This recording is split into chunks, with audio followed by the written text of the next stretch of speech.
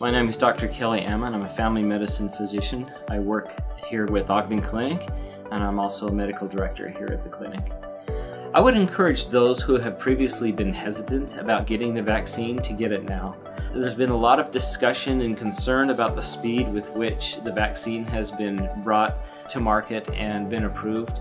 I think we all have to recognize that the technology and the research that have gone into producing this vaccine dates back to 2003.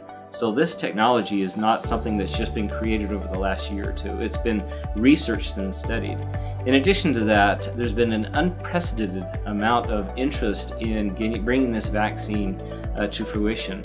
A lot of government funding from governments throughout the world. Pharmaceutical companies were working together, actually sharing data with each other, which has never ever happened, and an unprecedented amount of volunteers for these studies to bring the vaccine to market and to a point where we can feel safe about it.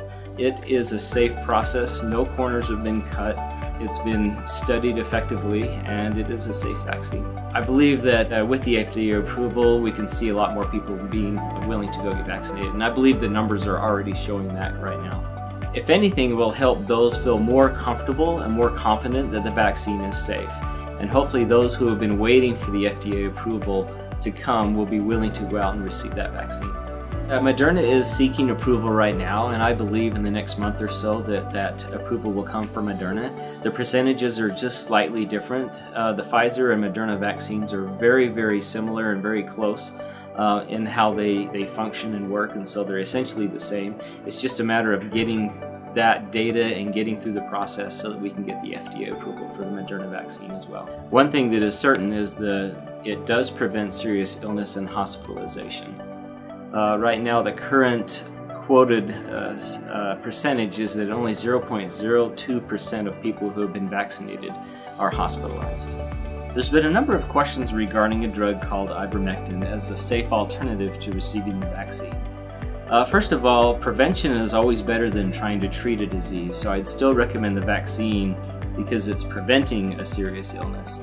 When it comes to the question of Ibermectin, it is currently being studied and evaluated as a drug alternative, so research studies are ongoing, but there is not firm evidence yet that it is an effective treatment.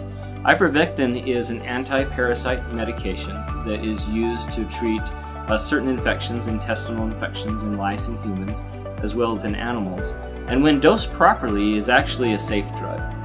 The question comes in when people are obtaining it by different means and taking them in different dosing amounts that they don't know are proper. That's where it can become dangerous.